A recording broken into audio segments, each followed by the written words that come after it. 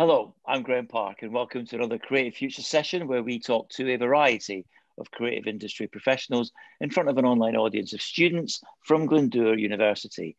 Today's guest is an award-winning photographer who began taking photographs while serving in the Parachute Regiment in Northern Ireland during the late 80s and early 1990s. He left the British Army to study editorial photography at the University of Brighton before becoming a freelance photojournalist. His photographs and articles have been published nationally and internationally in a variety of publications, and in 2009, he released a documentary film based on his powerful photographs of UK military veterans. Please welcome Stuart Griffiths to today's Creative Futures session. Hi, Stuart. Hi. Good to see you, Graham, and hello, Stephen, and hello, everyone here today. Yes, and it's great to be invited here to give a talk of my photographs online. Yeah, thank you. World. Thank you very much for coming and joining us. I'm going to let Stephen King, who's our photography lecturer, lead this session because he's a photography lecturer. So over to you, Stephen. Thank you, Graham. Cheers. Hi, Stuart. Hi, Stephen. Hi. So everyone, we've got, as Graham just said, we've got photographer, broadcaster, documentarian, and PhD candidate Stuart Griffiths with us today. And we'll be looking at a bit of a chronological journey of your work, I understand. Yes, that's right. Yes. I'd say a body of work, rather than, a body of work consists of many projects, which is really about my kind of trajectory as a photographer, stroke photojournalist, and the ups and downs and of my existence. But yeah, brilliant. Should we go to share the screen? Yeah, that'd be great. And if everyone could mute their mics, please.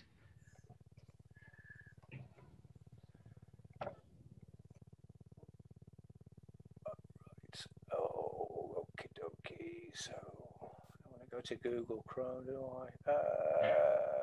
Right. Oh, basic. Right, here we go.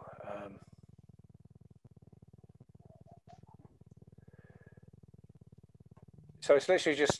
Sorry, this is a new thing for me. All this. Sorry. Is it come up my? There you go. Go on. If you play that. Come up. Great. But well, it's a picture of me here when I was a university student back in the mid-90s. It's quite interesting which this pose reoccurred in my career, which I will tell you about shortly. But with my Leica M2 and Rolleiflex, that was my thing. I wanted to go and see the world and take photographs of it. But we all come from different pasts, and mine was a British soldier serving in the 3rd Battalion, the Parachute Regiment.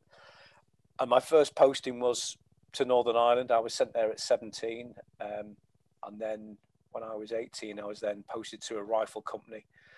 And this photograph was taken on my camera, which was given to me, well, as it was a present from my stepfather on my 18th birthday, which I'd never had a camera before ever. I must admit, I was interested in photographs, I was interested in magazines, but I didn't own a camera. I was probably more interested in cartoon illustration and things like that.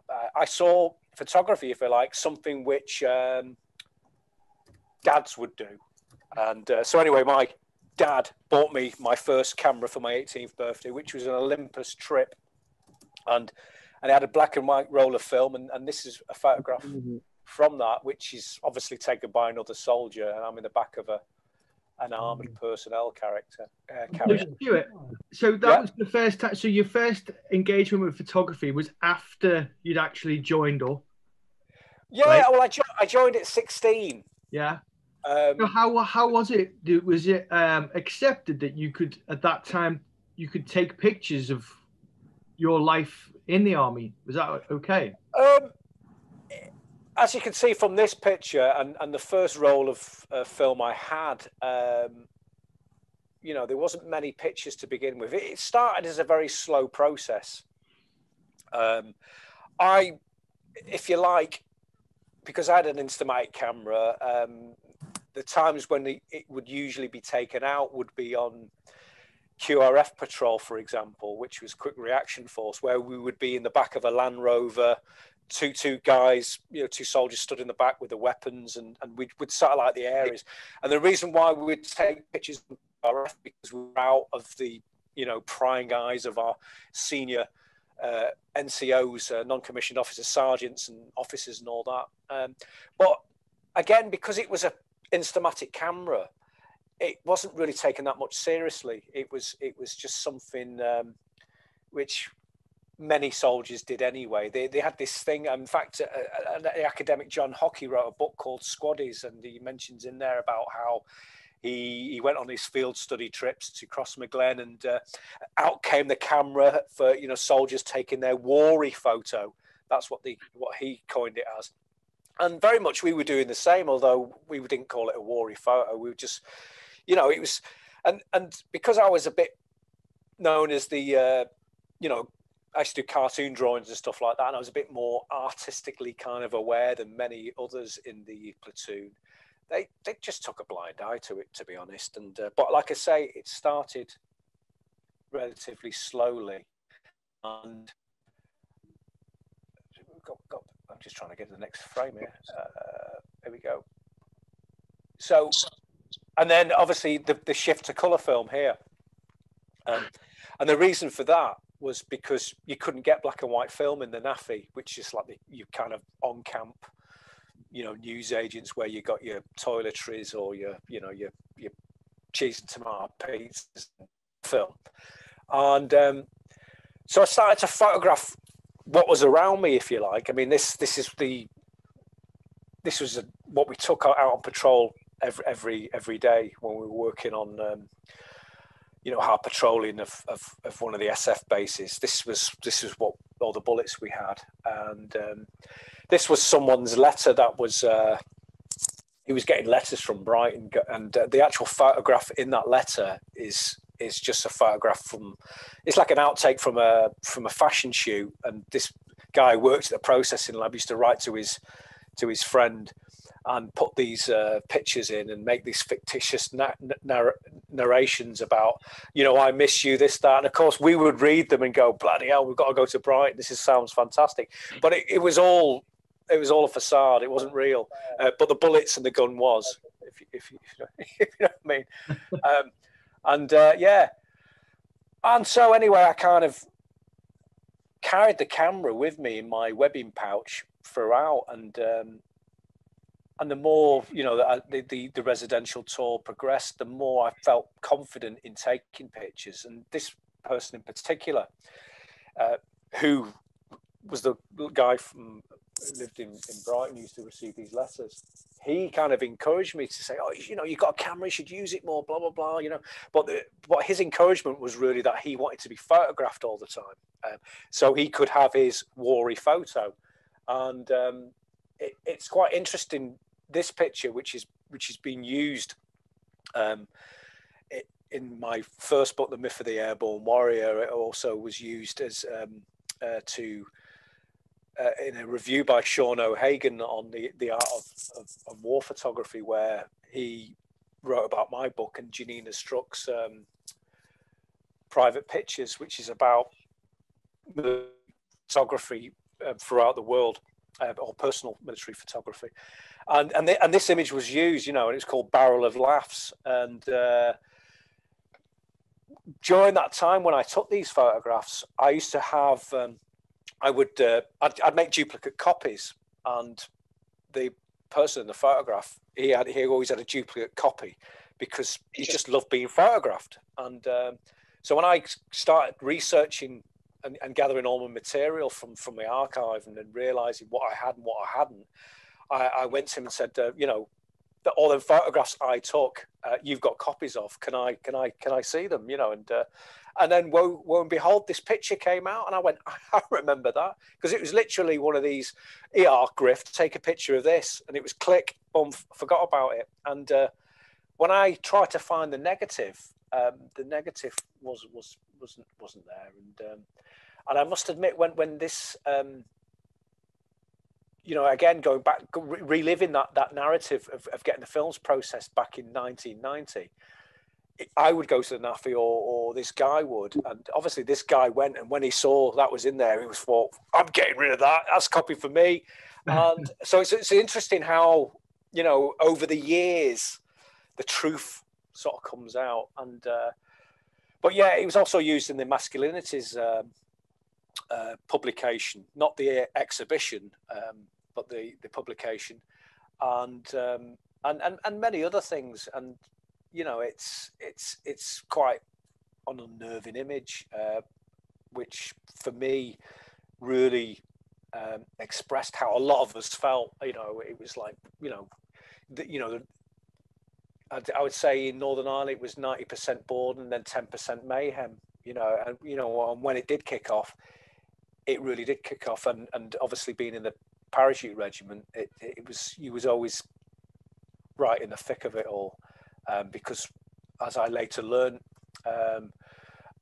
from being in Northern Ireland, the nationalist community absolutely hated the parachute regiment, and that goes back to the 30th of January 1972 with Bloody Sunday. And so it was a very interesting time, but very, very fraught time as well, especially for an 18-year-old. But then, I did join up. So did you find that a lot of these images with people were like that? You didn't really set much up. It was just it was just point and shoot.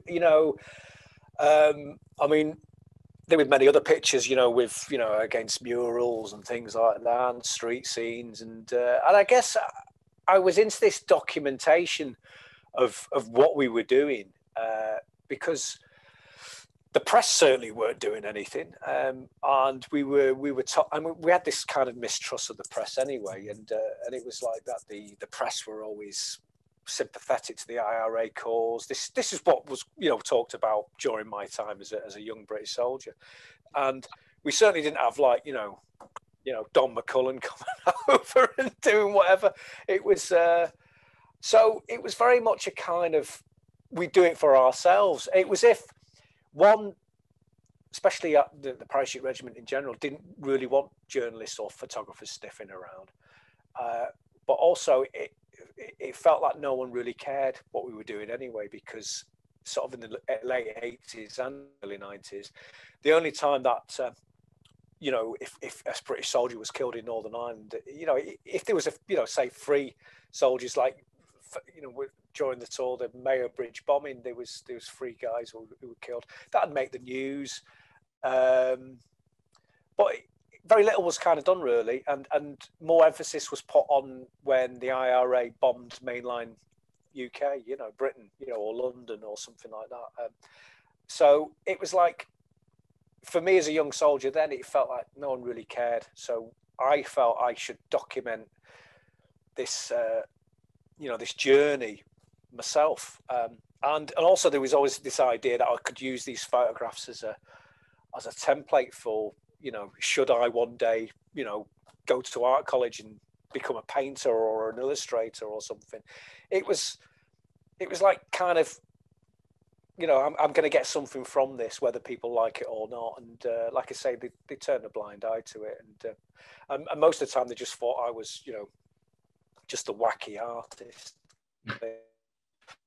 And going to the wacky artist thing, this picture in particular was taken at Christmas 1990. We were on Christmas rear party guard duty, so we had to look after the camp while everyone went home on leave. And this was after the Christmas party.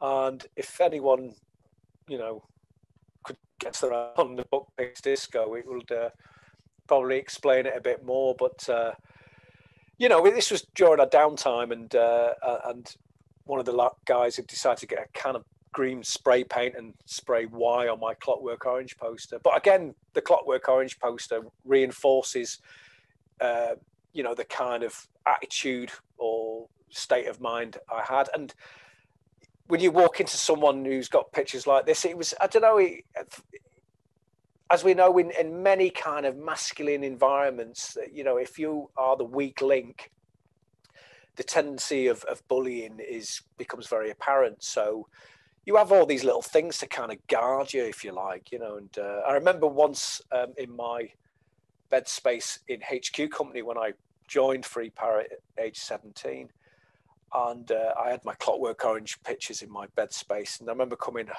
back from a bar shift, because I was put in the bar because I was too young to patrol the streets at 17. And I came back and there was two naked guys on my bed lying, and one with a huge moustache. And it was, again, just trying to sort of provoke this kind of, you know, homoerotic kind of thing. And but whatever, you know, it's, you know, and there was other instances where, you know, you were made to do loads of press ups in the washroom. I mean, it was just like, yeah, and, you know, it was because we've all gone through a certain process in training. It didn't really kind of, you know, I wouldn't say I was, you know, bullied at all.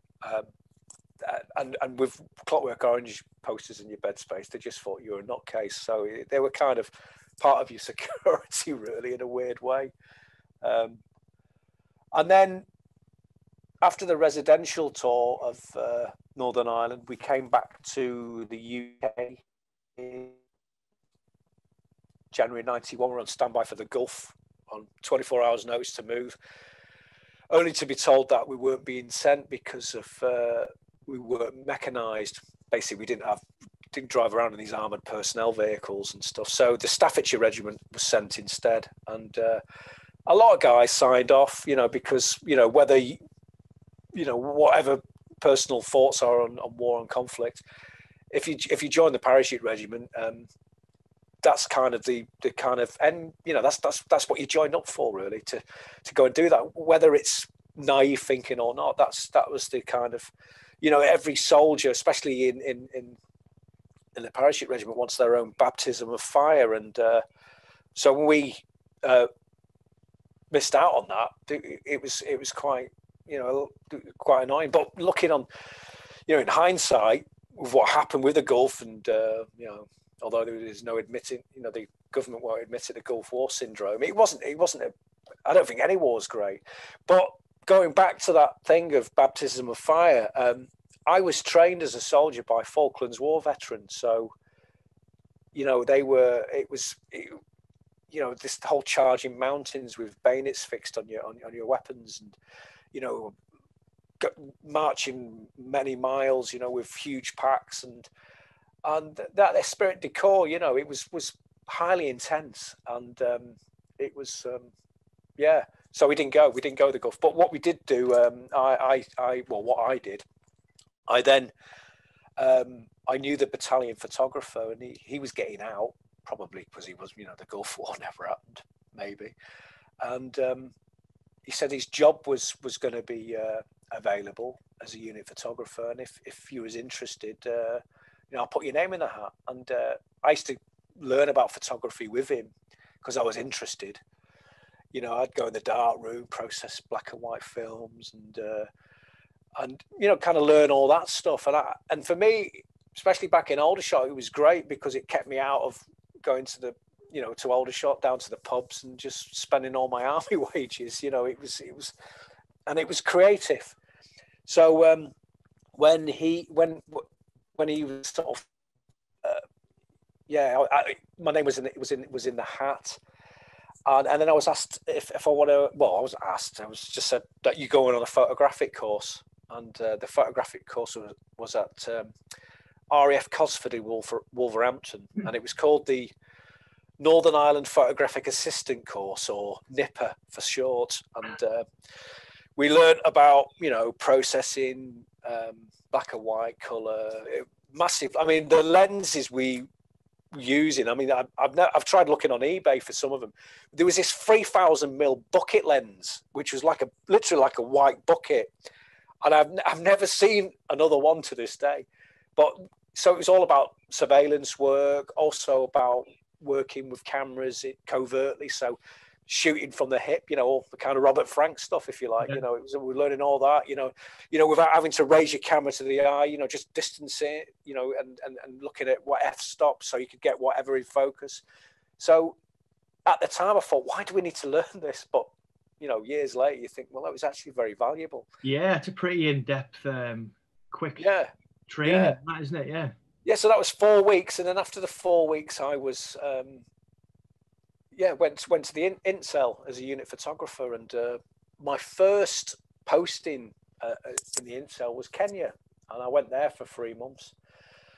And I've got some snapshots, which I managed to, you know, keep. But most of my work just went to the Incel, and it was just gone. I'd never see anything again, like the live firing exercises with the wombats, the parachuting into Kenya with all the, you know, loads of soldiers just creaming in and having to have the letter M written on the head because they've been shot up with morphine.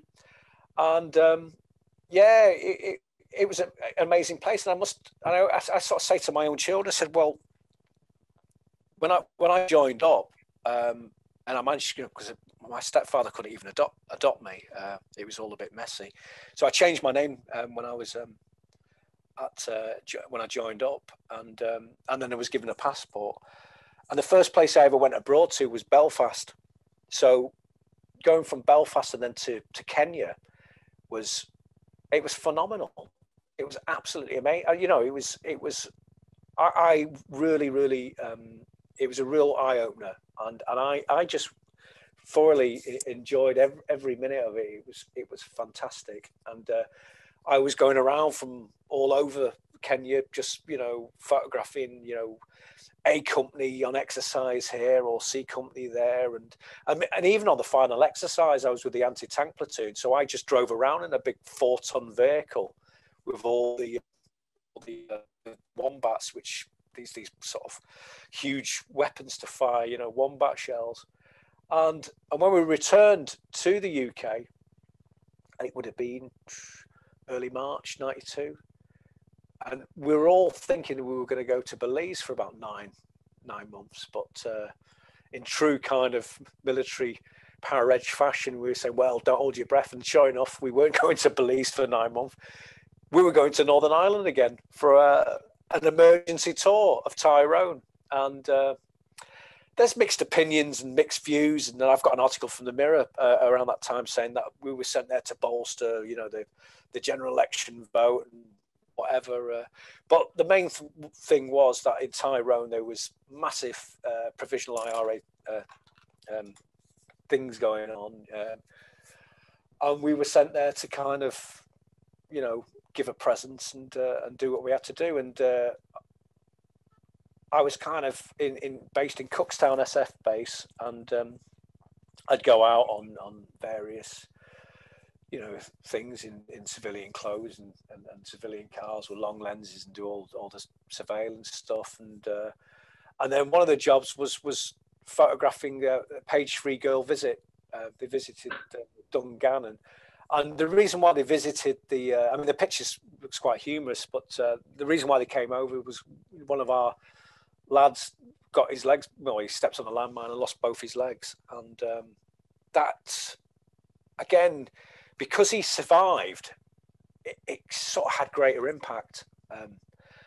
And the fact that, you know, he lost both his legs, it was like, you know, it was quite a lot. And also, the thing that was personal to me, that was my old platoon as well. And so one of my best friends was actually in that section that got hit. And, you know, he told, you know, he was right there, you know, seeing him screaming and everything. And I just kind of thought, well, is this really what, you know, life's about? You know, it kind of brought the reality home, and I started to have different thoughts about whether I was going to persevere with a full-blown army career, and again, I was getting more and more into the photography, and again, you know, I was sort of thinking, what do I want to be? Do I want to be a soldier, or do I want to be a paratrooper? And or do I want to be a photographer? And let's get to the next slide. And this is one of the pictures I sort of took from Tyrone, which looks like a double exposure. I've recently got a scanner, so I've been going to scanning. So anyway, this photograph came about from, I started to kind of create a project while I was on the Tyrone tour, and it was like a day in the life. You know, I mean, I hadn't known about Life magazine so much, probably from my youth when I was a child or something. But you know, this day in the life thing it's a bit like the Kodak moment, the day in the life. You know, and I was more interested in photographing the soldiers rather than, you know, just wait to see if, you know, if I could photograph an IRA player with a long lens, you know, which was obviously one of my main jobs. And I just started taking lots and lots of photos of troops on the ground and interacting with locals and all that. And it was one of these, it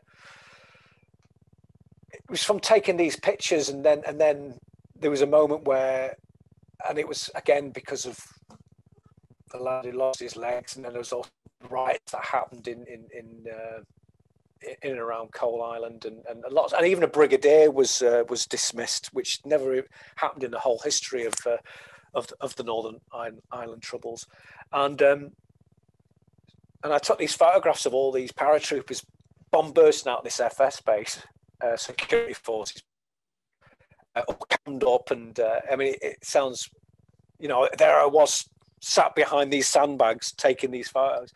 And of course, to get back into the base, I had to go for the guard room. And of course, when I went for the guard room, they said, "Right, Griffiths, where's the film?"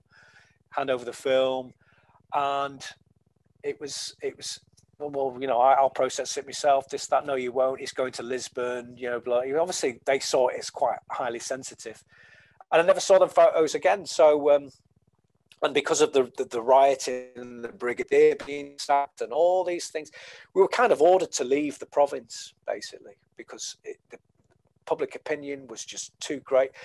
Also, to cap it off, it was a war crimes tribunal to Falklands War veterans, and it wasn't a good place to be. It was, and I just thought, and then they sort of said, "Right, oh Griffiths, do you want to sign on, or are you going to sign off?" And I just said, "Well, I'm going to sign off." So as soon as I decided I was signing off, I was then told to leave my photographer's job, and I was posted back into the bar but this time the officer's mess. But I still had my camera. I think I had a 401X Nikon, which I thought was state of the art, top of the range at the time, you know, with a pop-up flash on it, you know. Yeah. And what was happening in everywhere really, you know, because we looked at the mainstream press and all that, and obviously that trickles through into the kind of subconscious. But what we had in Aldershot was next to one of the most prominent airborne boozers called the Fives Wine Bar was a nightclub called I think it was called the Limelight. And at the Limelight wasn't the normal kind of discotheque, if you know what I mean. It had DJs like LSD and Groove Rider and Carl Cox. I used to get all these people from around the kind of M25 descend onto this place with their luminous gloves and whistles and stuff. And of course, we embraced it because, you know, the crime was, you know, getting caught. So we would go to all these, you know, places, you know, and all this kind of love and, you know, greatness, and, you know, and then go back to, you know, Brunavelle Barracks, chewing gum for hours on end, wondering, you know, what was going on. And this picture in particular was at an after party, just, you know, basically smoking dope to the early hours of the morning, listening to, you know, rave tapes, and just, you know, just talking and babbling loads of nonsense. And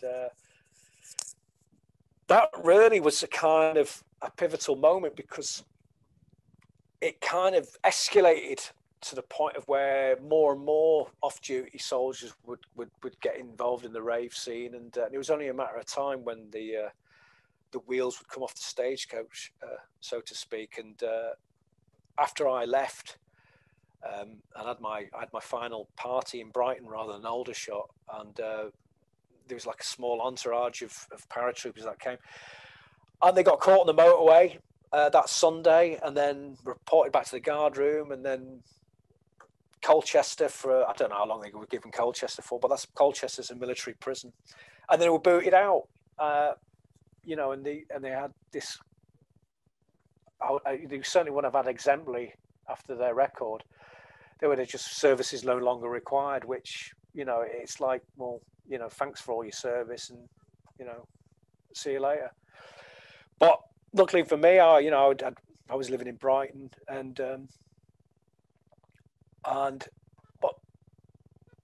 this picture here, this was just before I left, 92.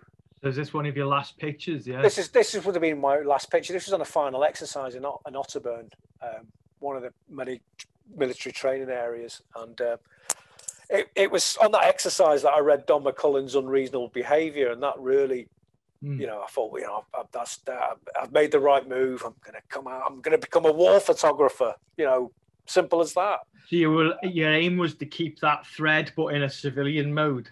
Yeah. It was basically, it was wanting to be free, but still do the same thing, if you know what I mean. I mean, again, it's a naive thing, because I had no idea about, there was like millions of other photographers outside. That it didn't mean it, that it didn't matter to me, because I was ex-free para, and that was it. You know, I had a maroon stain on the brain.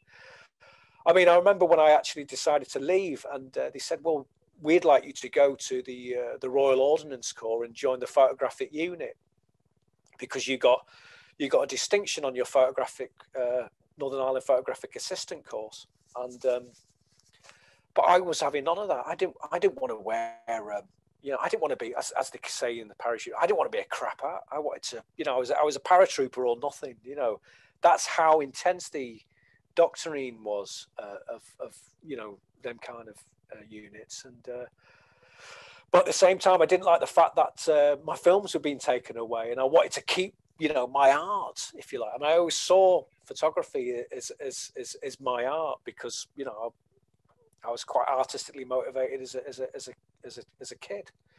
And so it was trying to have the best of both worlds, if you like. But as we know, you know, you can't have everything.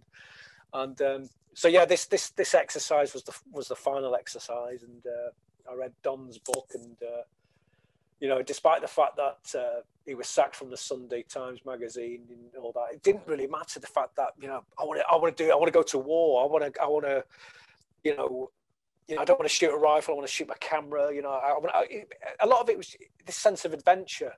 You still wanted that intensity that lifestyle had sort of brought, but you wanted the yeah, exactly, yeah. And Northern Ireland changed me a great deal, because that experience in itself was immense. You know, I mean, dealing with the hatred, I mean, you could scrape it off the walls. It was massively intense. I mean, you know, I mean, even when I got out, there was a bomb in Manchester, and then there was a bomb, the Warrington bombing, and I actually thought the Provisional IRA were after me. You know, so everyone doesn't know that you're originally from Warrington. Yeah, from Warrington. Well, I was born in Wythenshawe Hospital and then brought up in Warrington. Yeah, so I, you know, yeah, I mean, I was paranoid as hell. You know. Bizarre, you know, and yeah. So that Otterburn, yeah. And so I moved to Brighton, because, again, you know, there was people who was in my platoon who lived in Brighton, and a few of them had moved down there, and they said, yeah, it's brilliant. You know, it was quite hedonistic. There were a lot of parties going on, and it just seemed a better place to go than Aldershot or Warrington, basically. And you know, there's a lot more going on, and I'd already been to Brighton a few times when I'd been on leave, because obviously when I was in Aldershot, going to Brighton didn't take as long as going to Warrington, you know, on the train. And so I kind of built a few contacts there and moved there. But the thing I must admit, when I moved to Brighton, was I remember thinking, I've got no subject matter, you know. what do I photograph? Because I'd been so used to photographing, military things, soldiers and all that, and what do I take pictures of? And this is one of the few pictures that I took. This was taken on transparency film, and this is some kind of weed dealer's kitchen, and he was a hod carrier, and I just do these like observations, and then what kind of happened, it would be 93, 94. Luckily I had a job and I was working, because the lads I was living with who I served with, they decided that they were going to go to one of the lads' mums who lived in Nottingham. So they got on the train and they were absolutely out of their head on alcohol. And what they did, they kicked off on a train, and basically by the time they got from Brighton to Victoria, the transport police were waiting, and they were basically, to cut a long story short, they're all in prison for about 18 months apiece. And I was very lucky that I wasn't there. But also, if I was there, I don't think it would have happened anyway. But anyway, besides the point of that, it was... so my kind of mates, if you like, were all serving time in Wandsworth. And I was like, well, where do I go? And so I got to know this kind of little artistic... this art community, if you like, who had a workshop just by St. Bartholomew's Church in Brighton. And they used to have they organised these illegal parties, the Free Bob Party, as I've now found out. But they said, we want you to be our unofficial photographer of the Church of the Subgenius. Would you be up for that? And they knew things weren't great, and I was struggling. And so this photograph again, which it's had quite a lot of usage. It's in the Seaside Photographed exhibition, which I think it's going to be going to Blackpool, but we don't know with all this COVID thing. But it started off at the Turner Contemporary in Margate, and I think there's a book of it somewhere. Yeah.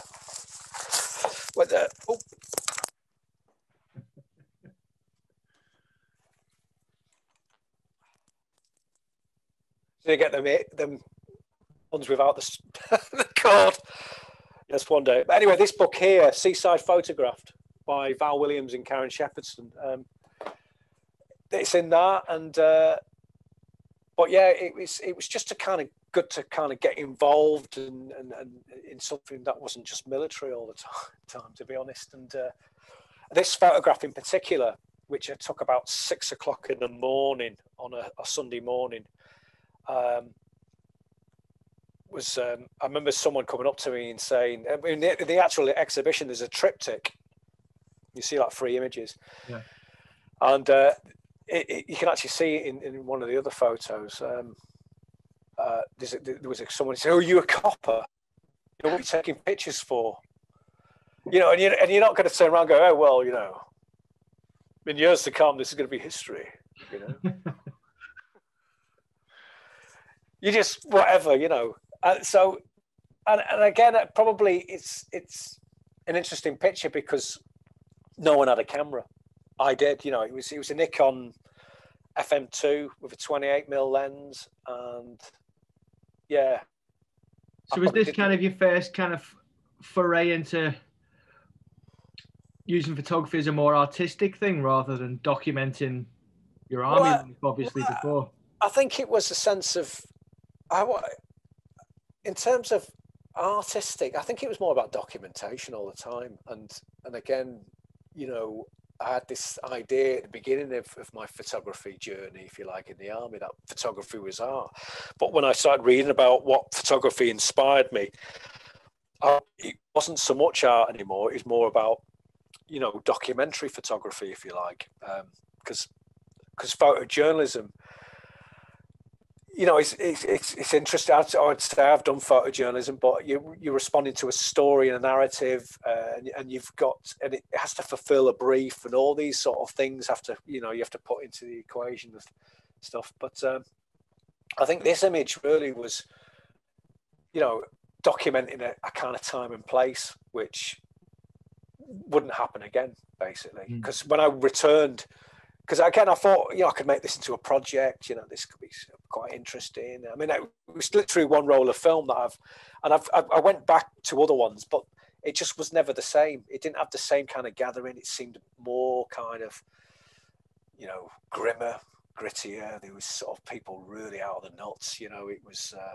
you know, I remember seeing someone kind of like, you know, looked like he was having an epileptic fit, slavering from his mouth because he'd taken too much GHB or something. And it just seemed unpleasant. Do you know what I mean?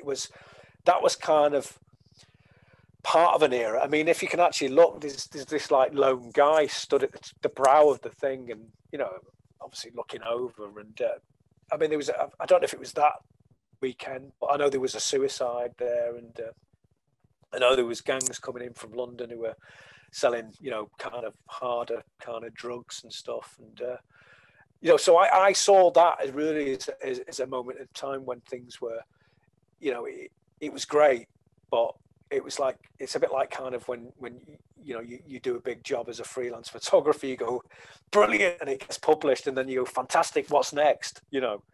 And that for me kind of resonates, that, you know, it was a moment in time where it was great then. Yeah, there was a great then. That was the moment, and it never was kind of replicated again. I mean, they've tried to have parties there even in 1999, I believe, and other things, but nothing was like that time. Do you know what I mean? So it was good to be, you know, there to do that. And again, that's the power of photography, isn't it? Because if I hadn't have been there to take that photograph, you know, well, I don't know, you know, maybe someone might have taken other pictures. I've never seen them. Do you know what I'm saying? Okay. And so anyway, I went after that. That was 94. Criminal Justice Bill came in to make them kind of parties that I'd just shown you illegal. I got onto university. And the reason why I got into university was, I mean, I applied to go to university after I got out the parachute regiment and had my interview.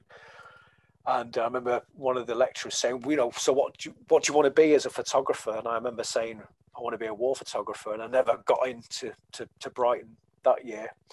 But I wasn't in a great place anyway, because my stepfather had died of throat cancer. And I was a bit all over the place. And but anyway, I went to Northbrook College in Worthing and did a part-time diploma whilst I was on unemployment benefit. And that kind of helped me get on to do the editorial photography course at Brighton, because, you know, I knew more about, you know, Paul Rees, Martin Parr, and, you know, more the kind of language of photography, if you like. And I certainly didn't mention I wanted to be a war photographer. I kind of kept that really stum, and I didn't even show any of my military pictures either. You know, I wanted to really put that up, you know, put that behind me and try and move on. And this picture in particular, Albania 1996, and people have said, you know, why was you in Albania in 1996? A friend of mine was working for a magazine called War Report in, would it be sort of the Angel Islington? And he said, you want to keep your eye out on Kosovo, because that's where tensions are happening. Because, I mean, we had the you know, the Gulf, obviously, in 91, and then after the Gulf was Bosnia. Again, we were never sent to any of these things as a member of the parachute regiment. And so the Kosovo thing was bubbling, and I'd gone to some lecture at the School of Slavonic Studies in London, and I bought this book called The Blue Guide to Albania. And I kind of like this idea of visiting this you know, communist dystopian kind of landscape of you know, I mean, Albania was very aligned to the communist China rather than communist Russia. It'd been closed off for a long time during the Enver Hoxha period. They had all these like kind of looked like portobello mushrooms everywhere, which were air raid shelters for everyone. And I mean, it just looked just looked a very interesting place. So I decided to go to Albania for Christmas of '96, and because I'd got my student grant, and I had my Rolleiflex, and I'd just broken up with this from a relationship with this crazy Glaswegian dental nurse, which was probably a good thing. And so I went to Albania. So just on a whim, just on a bit of information, a lecture, a book, and you just funded it, and just you had no contacts. No, I had no contacts whatsoever. I just thought I'd go there. I'd pay my flight. I had a bit of spending money. In fact, I remember getting an extension on my overdraft the day I was no flying. mobile phone. No mobile phone, nothing. And I got on the flight from might have been Gatwick, and immediately I got talking to someone who went to Lancaster University, and he says, yes, blah blah blah, you're going there, this is my home country, I see you reading that book, blah blah blah, you come stay with I've got family out there. No, and of course I became friends with him straight away. And I mean, he now works at the UN, and we don't keep in touch regularly, but he's always there, and I can always get in touch with him. And but it was amazing, and I just thought, well, this is meant to be. And so I hung out in Tirana for a bit, and then I thought, well, I'm just sitting in coffee bars, drinking brandies and coffees all the time with my friend. I really want to see the place. And this picture in particular was taken up in Skodra, which is the northwest of Albania. And it's an amazingly fascinating place. I think I've got some pictures that I added to it. Yeah, here we go. These are all the best pictures came from Skodra. And this one on the right, that's Isa Bolentini, who was a Kosovo hero. So, when you think about Kosovo, and you could see the tensions of it, apparently Serbia was born in Kosovo. Yeah, Serbia was born in Kosovo. That's why the Serbians were really, very sort of, wanted to kind of keep it. And then you obviously got a lot of Albanians there. And this guy, Isa Bolentini, was the Kosovo hero. So these things are, there's a lot of history to them. And I kind of went there. And shortly after I returned, Albania was on the news, because I remember going around with my friend from Lancaster University, and I remember seeing this beam of light shooting all around Tirana. I said, well, what's this? He says, oh, and it was like a pyramid on the skyscraper. He said, that's the Pyramid Foundation. Everyone's investing their money into this pyramid thing. And it's really great. We're all investing, Anyway, this Pyramid Foundation collapsed, and the whole country just spun into total anarchy. And I was a little bit sort of, oh God, if I'd stayed there just a week or so longer, I would have had a really big news story, And but anyway, I entered the images into the 1997 Observer Hodge Award and was highly commended. So that kind of got my foot in the door with the Observer newspaper. But it was great, and obviously most of the pictures I did, and obviously these ones I'm showing here, are all on the square format. So it was the Rolleiflex, which they're fantastic cameras to use in these sort of situations, because people just think you're an antique, and it's great, Yeah, and you're kind of looking down, you're looking, low down, you're looking at someone, so they don't know. That's it, yeah. And people just sort of think, you're a curiosity more than anything. Rather than this serious Nikon, with whatever lens, you know what I mean. So yeah, it was great. I loved every minute of that. And then I went to moved to London, and I was an intern at Magnum Network Photographers first, which was like an independent photo agency for photographers, and then from that I was an intern at Magnum. How did you land that one? It's pretty much, it's like it was literally someone at Network knew someone and said, you contact this person. The person I contacted was a guy called Hamish Crooks, his dad was Abbas.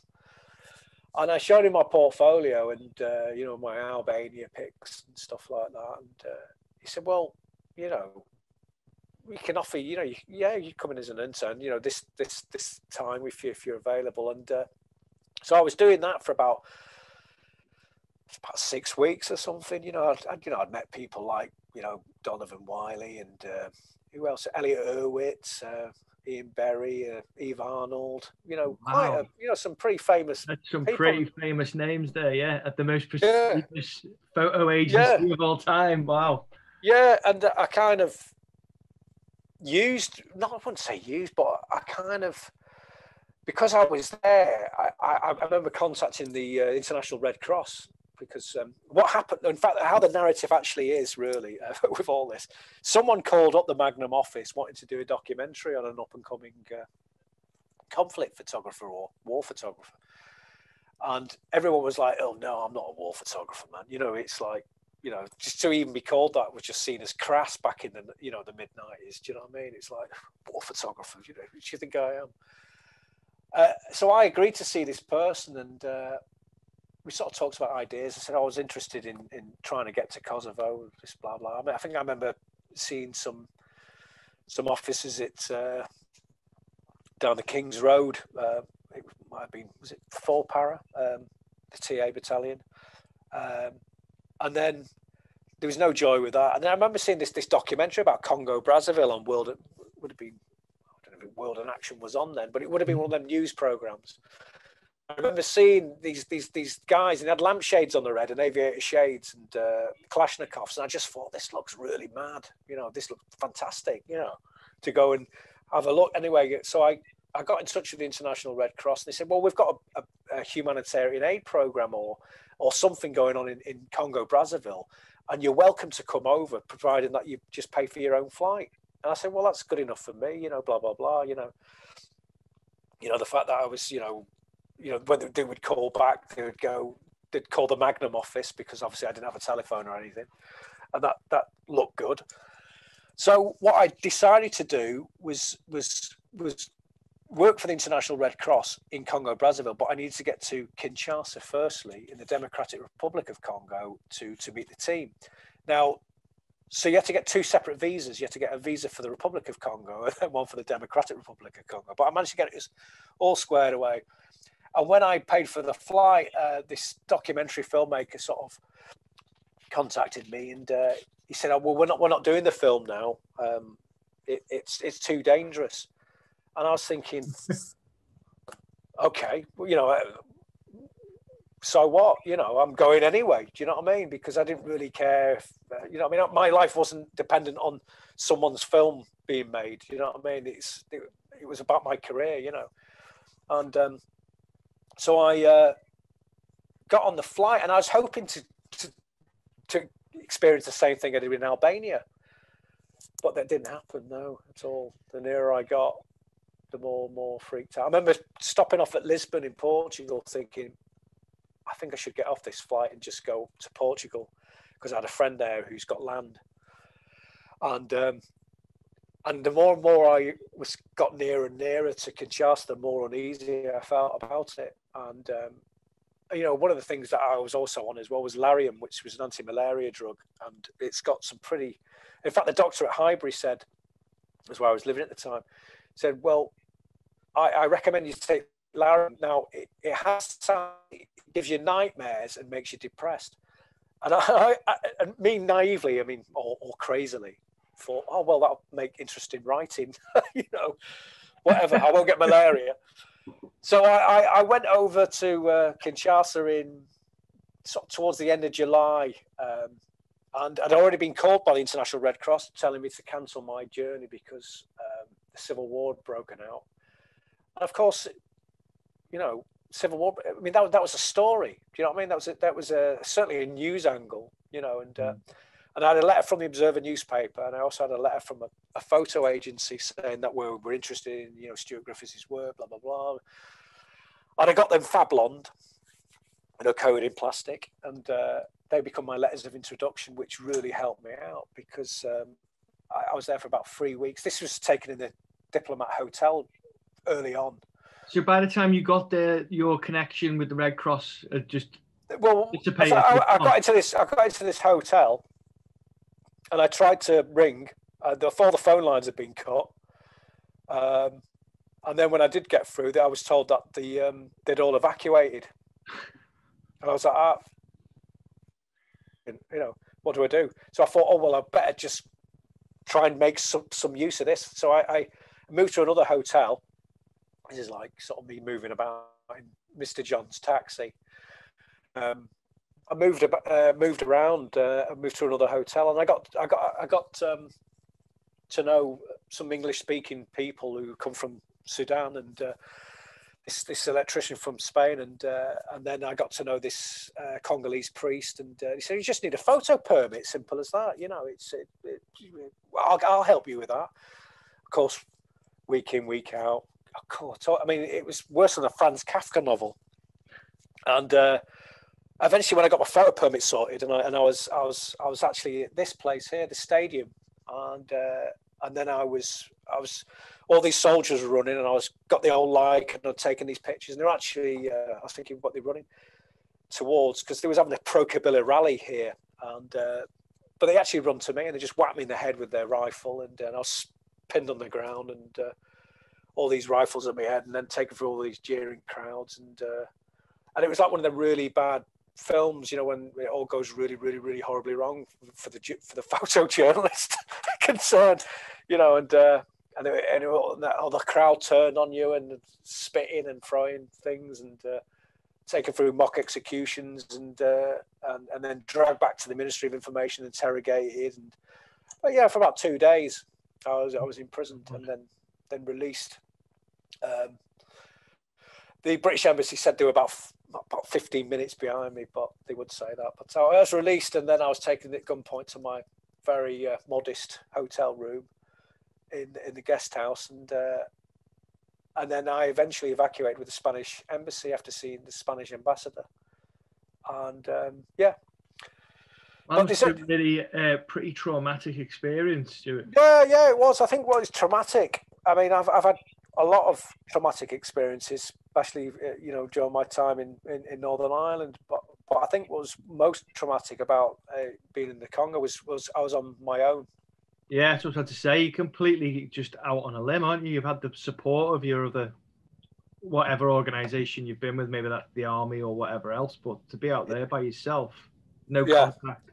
Because I mean, we were taking, like, you know, in the like SUVs, you know, into the dark, you know, no lights, and you're just thinking, I'm going to die now. You know, just put in a ditch and forgotten about, you know, it's.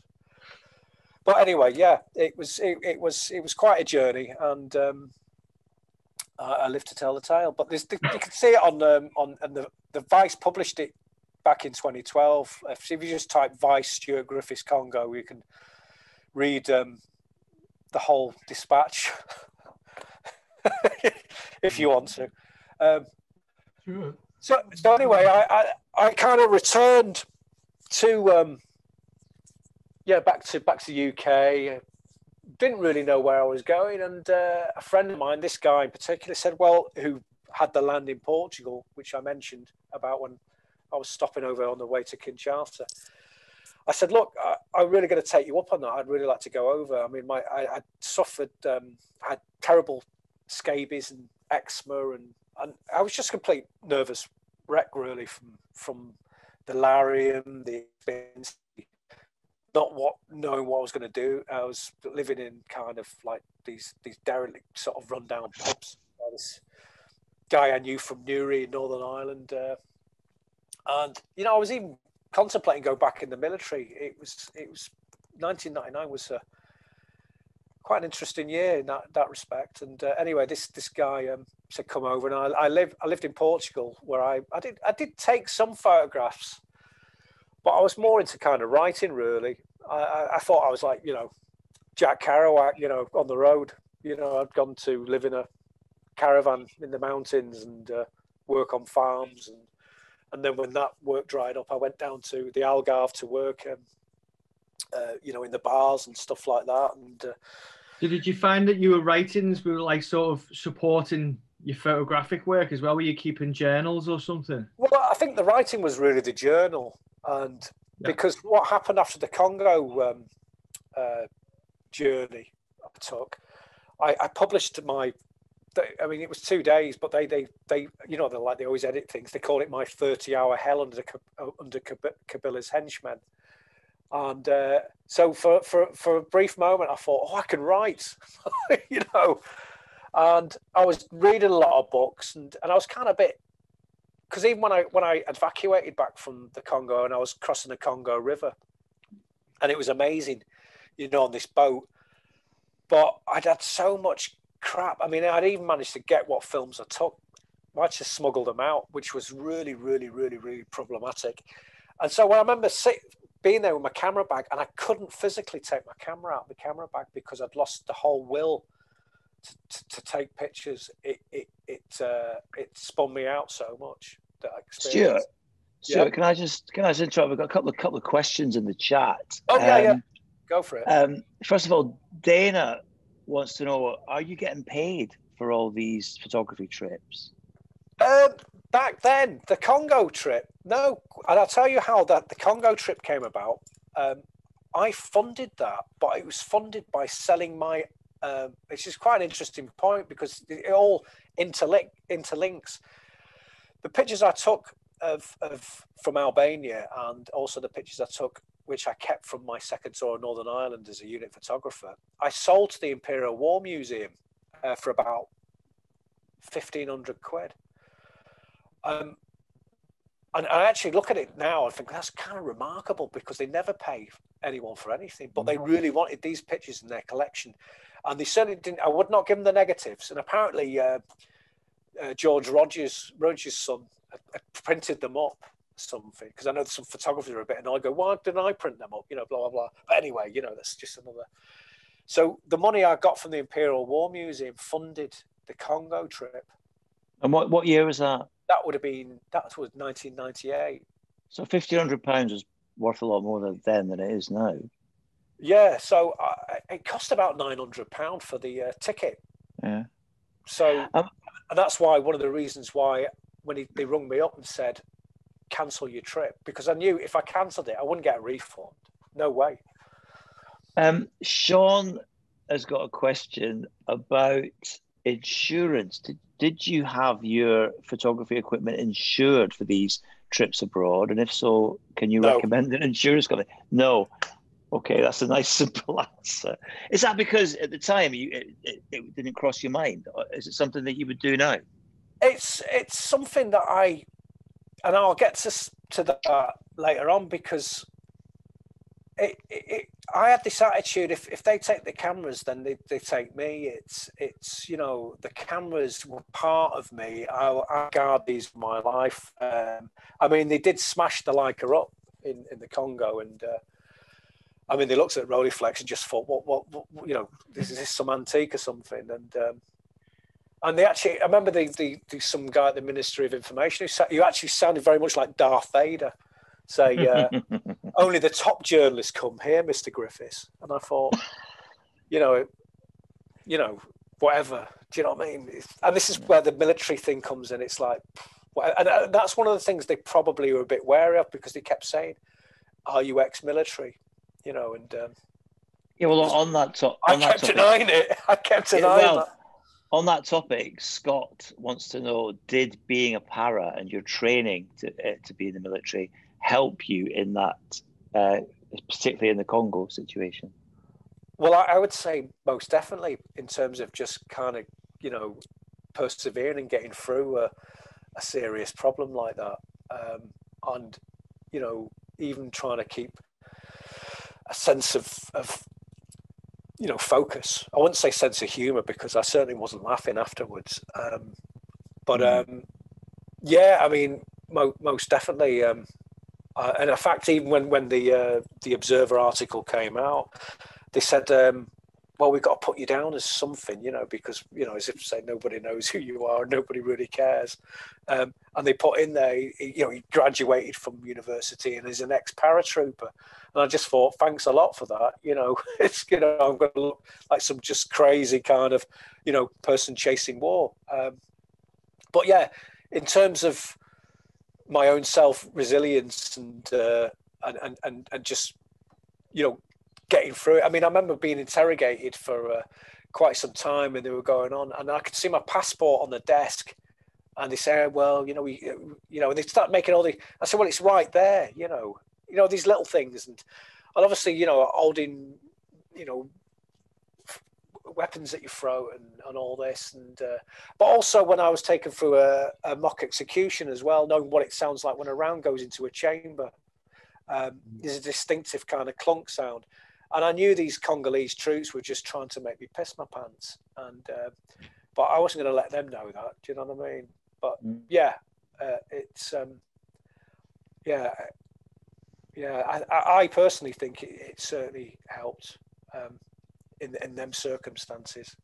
Okay, we've got a few questions coming in now. John wants to know. He said you mentioned there was a stigma around war photography in the 90s. Yeah, Why do you think that existed? I think I wouldn't.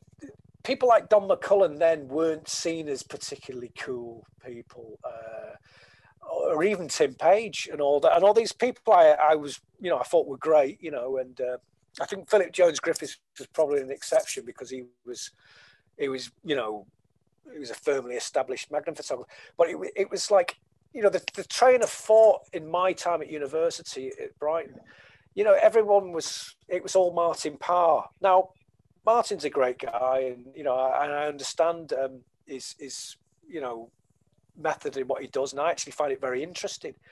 But there was a kind of conflict I certainly saw between the Martin Parr camp and the Philip Jones Griffiths camp, if you know what I mean, and to sort of openly admit that you was a war photographer meant that you were. Because war was obscene, war was disgusting, war was horrible, this, that, and I remember hearing this thing of how they would say these photographers like James Nackto, he would go into these war zones and create these beautiful pictures on suffering. It was, maybe it became more of an ethical thing. Yeah, it was an ethical conversation at the time, wasn't it? It was a hot topic and almost seen as like a bit of like dinosaurs, almost of the past part of documentary photography had moved on. Yeah, and this whole thing of black and white reportage, it was seen as a bit of a dinosaur of, Do you think maybe people have become a bit more desensitized to images like that because with media, with social media, and with the internet and the vast amount of documentaries and even war films that we see, do you think people might have become a bit desensitized to the shocking nature of them? Probably have, and it's like I was, when I started to do pictures of injured soldiers and stuff, it would be a case of he's got X amount missing limbs, and then someone would say, well, have you seen such and such a picture in America, he's only got half a head. It was the whole thing of how far do you need to go to and then I think it became important because it was all about context, isn't it? It's about what is it you're saying and why you're saying it. What's your reason? I mean, it's a bit like with in doing my PhD, where I come across so many people who are very concerned about military issues. I think, well, why do you give a shit? Do you know what I mean? It's because obviously it was something personal to me, and that's, for me, a lot of the work that I've done is been, personal. So I mean, the Congo was something out there, and it was my, a kind of moment in time where I just wanted to kind of get into that NGO kind of work ethic, if you like, and it became really, when I actually think about it, a total failure. Do you know what I mean? But it's become part of my narrative, if you like. Well, John also says that he always felt that war and military photography to be the most compelling and visceral. That's what John says. Now, you said personal, made a personal reference there, which leads me on to Rebecca's question. Looking at your past photographs, how do you feel when you look at them? Do they not give you some sort of, she says, post-traumatic stress disorder? What's it like? It is sometimes, kind of going over that. I mean, I've just been at a conference this morning, actually, with King's College Veterans Mental Health, And one of the problems is with veterans, especially after they've been diagnosed with PTSD, is to keep retelling the narrative. But,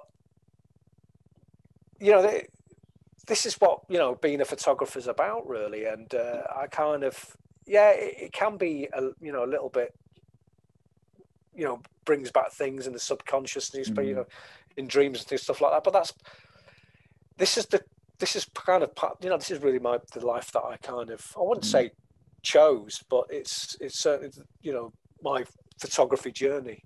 Well, I wasn't expecting your photographs of ravers because that's kind of my background. They were really good, actually. It took me back.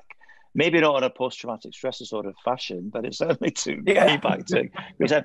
But on that topic, you said you used to go to these raves when you were down in the south, near Colchester. Do you think because of what the 90s rave culture scene was like, that was a proper escape from being in the military?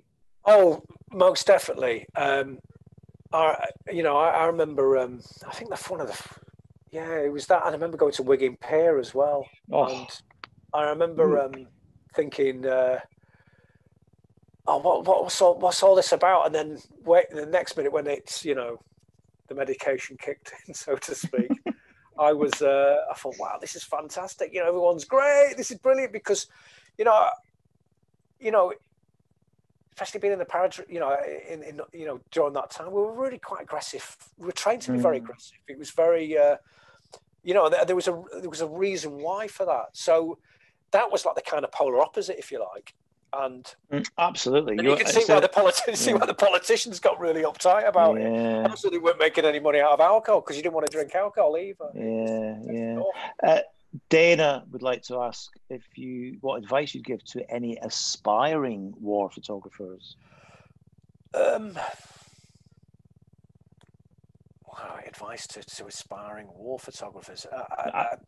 To be honest, it's such a problematic thing now, isn't it? I mean, you know, because for a long time I had this whole thing of wanting to do that, and then now it's become such a controlled environment with its embed system and all that.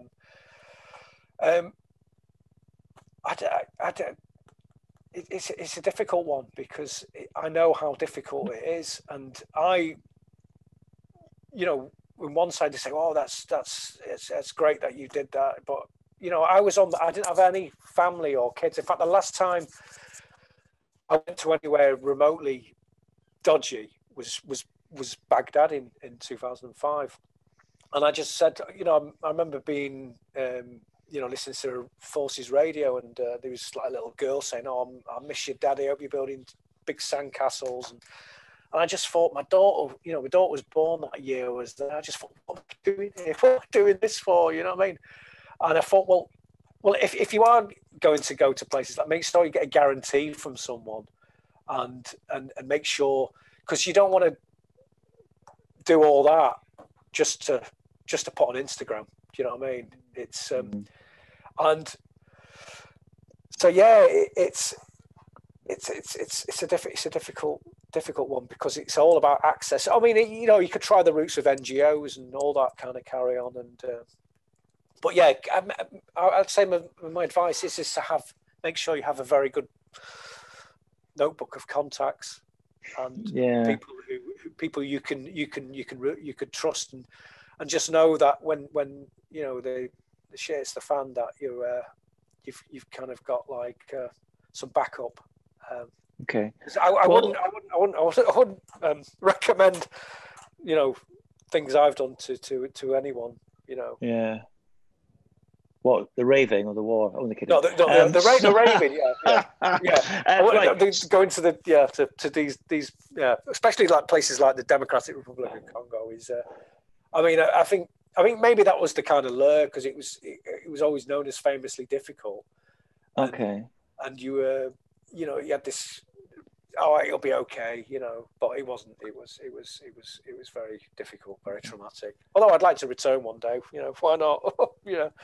Patrick's got a question that you're probably going to lead up to if you kind of go You can either answer it now, or you might be leading up to it. But Patrick wants to know how you ended up getting stuff commissioned and working with big newspapers.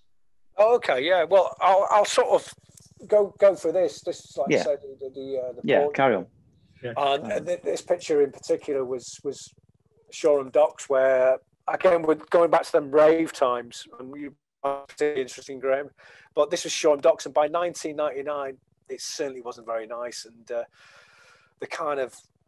the love kind of ecstasy thing was replaced by people just zoned out on ketamine, to be honest, and it was awful, and obviously I was not in a great place after coming back from the Congo, and for me this picture kind of summed up the kind of whole depressing November winter, what am I going to do kind of carry on.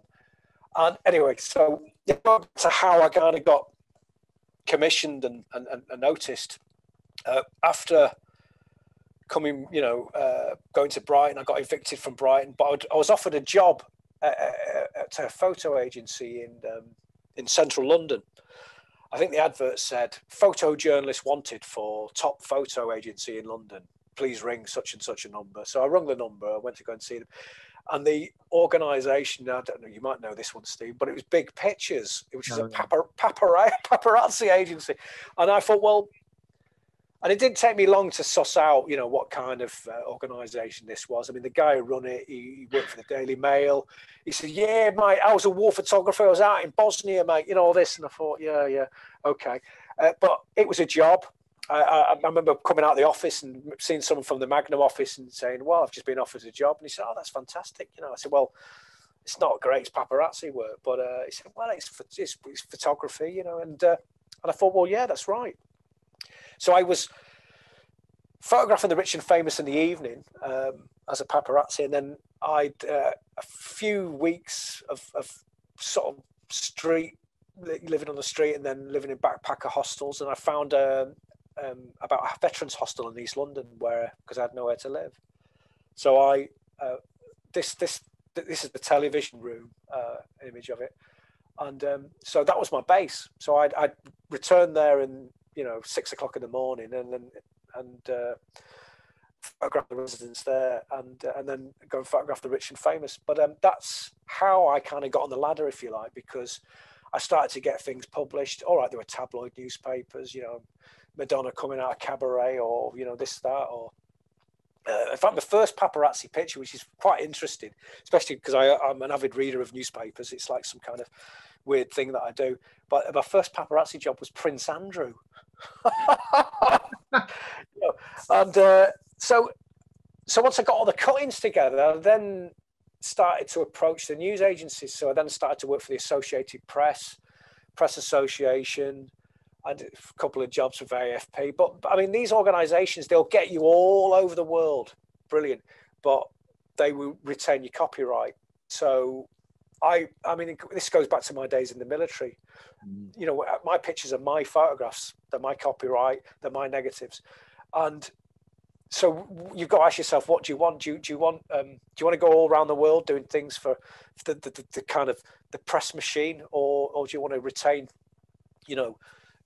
authorship of your work? And so anyway, so that's how it kind of happened for me in the publishing world. And that hostel I was living, I returned to it in 2003, 2004 to take portraits of the residents there, because the Sunday Mirror, who I was then getting regular work for, they wanted me to go to Iraq. And I was thinking, brilliant, at last, I'm going to go to, do this war thing that I've always wanted to do. Anyway, they sent me on some biochem course, which, how to put a respirator on your head and stuff like that, and block bang rub with, should you get attacked by chemicals, which was all pretty, I knew all this stuff anyway from my army days. And when it came for me to go, and I was one of the last people to sort of be sent, they decided not to send me in the end because Terry Lloyd had been killed by a blue on blue thing. He was an ITN news reporter. And I was thinking, brilliant, fantastic. In fact, I always remember the words after that when I knew I wasn't being sent. They said, we're not sending any more people to Iraq. We're just going to do all-out shagging stories, because that's what people want. We don't want to know about the war. And again, the Mirror Group with Piers Morgan, they had this very anti-Iraq war stance, which it caught up with. It was very much part of his downfall from his fall of grace at the editor at the Mirror. But that's another story. But I returned to the hostel to do these portraits and interviews of the residents, and these were published in the Guardian newspaper on the 5th of May 2005, and it was a cover story in the society section. So they gave it a really good spread. I mean, I even had phone calls from the Mirror, Sunday Mirror picture desk saying, "I've seen your pictures; they're really great." And I was thinking, "Yeah, and you know what?" And he said, "Well, I'm just ringing to just congratulate you," which you don't get much congratulation in the press or media world. You know, I mean, the fact that they published it is the congratulation, if you like. So I kind of used that moment to carry on with this personal project on veterans, and obviously that the homeless issue was talked about, but no one had actually done anything. And because I'd lived there, I had all these photographs from when I was there, but also I could get access into it, despite the fact that the hostel said, when I approached them to do this body of work on the place, the colonel in charge, the ex-Pay Corps, turned around and said, "Well, the answer's no, Mr. Griffiths, because at the heart of every journalist, there's deceit." So we photographed them outside the hostel, but not inside. So that's what I did. I just photographed them outside. And I'll go back to that actually. I mean, this guy in particular, James, you can see his wings on his arm. Again, it was the kind of airborne brotherhood thing, which, going back to that military thing and how it helped. Yes, it did. Is it important that you get these images across to kind of reflect how veterans often get treated? How they don't. Well, I felt it important because my argument was, and how I actually placed this in the Guardian was I saw an article in the Guardian about how Nick Griffin from the British National Party was using homeless veterans as a political statement for their British National Party. And I rung the Guardian editor and said, "This is absurd. I've been doing all this work, blah, blah, blah. I don't support the British National Party. I don't support," anyway. So they called me into the office and I showed them a portfolio. They just went, "We're going to give it a massive spread," because it was a story which lots had been going on about, but no one had. And also for me, it was to basically say, well, we've sent all these troops into Iraq, and these are the soldiers that have done wars previously, and look how their lives have panned out. They're living in a homeless hostel. They've got problems. So I was ineffectively talking about the hidden wounds and PTSD and traumas and all that before many were doing anything on that. And I will say that with conviction as well, because I was doing work well before this Help for Heroes came about. And I know for a fact with the Help for Heroes, because I did a portrait of a CEO of a homeless veterans charity with a journalist from the Sun newspaper. And she said, "Oh, yes, we're setting up this new charity called, Help for Heroes and blah, blah, blah. And I'm just going to go up to Liverpool to go and photograph this guy." And I said, "Oh, I've already photographed him." And she was very pissed off. But but anyway, that'll come up later. But it was, although I didn't get to photograph the wars, and I realized over time why, because if I'd have been the Queen's Commission in the army, it would have been a lot different. And I knew that even though when you've got newspapers like the Sun and everything who kind of give it this way, they're working, they're not, they're all run by very, very high echelon public school people. It's, and I saw it right there, because I was on the desk. I was seeing, even with, this was 2004, which would have been, it was an interesting year because that was the, when Piers Morgan did them pictures of the, the Iraqi, the British soldier urinating on the Iraqi prisoner of war. And I turned around, said to the Sun picture desk, and said, "These pictures are fake." because of, this. Anyway, they ran the story, and then soon, after about a couple of weeks, then Piers was removed from his office. Yeah, this kind of links in. Hannah's asked a question that links in quite well here. She says, how do you feel when you see how war is documented and by journalists who don't understand or have as much knowledge about the military as you do? That kind of links in with what you've just said, actually. It used to make me quite angry, and it was one of my motivators to do what I did working within the press, to try and get the narrative right and try and manage it in a way. Because you've got a lot of journalists who, for them, because it's like the kind of thing that we,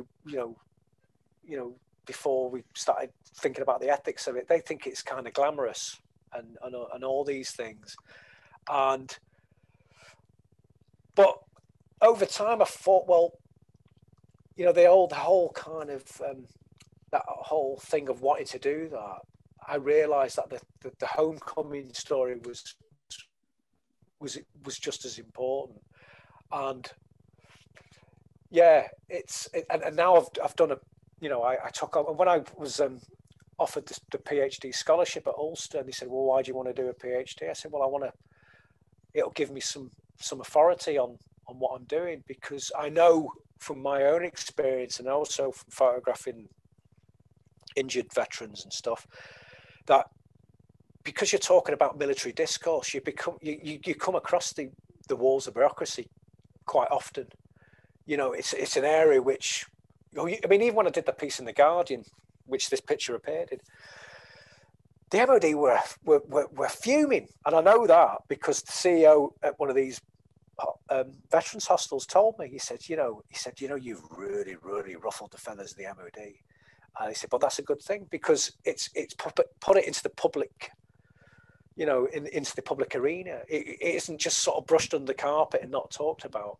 So, in terms of, even when I was at the King's College Mental Health Conference today, there are all these things set up, and I'm not sort of saying I'm part of that, but I think my photography could have been part of some to make these things have changed, and so yeah, they do annoy me, actually.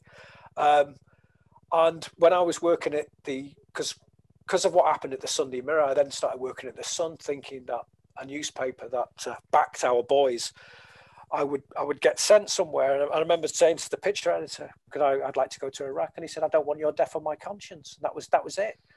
And then Rupert Hamer at the Mirror, Sunday Mirror, called me up and said, I've just been appointed a defence correspondent, and I'd like you to come over me. He said, well, I work at the Sun now.